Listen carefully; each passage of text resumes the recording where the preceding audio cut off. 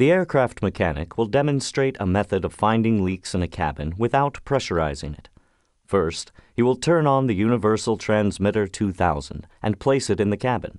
After closing the doors, he will turn on the Ultraphonic 101 receiver and adjust it so that he cannot hear extraneous ultrasound.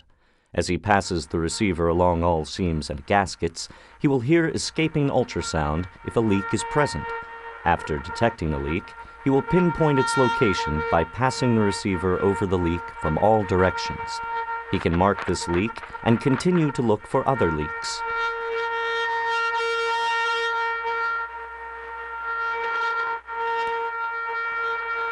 As you can see, using this procedure, checking the whole plane for cabin leaks can be accomplished by one person in approximately 30 minutes.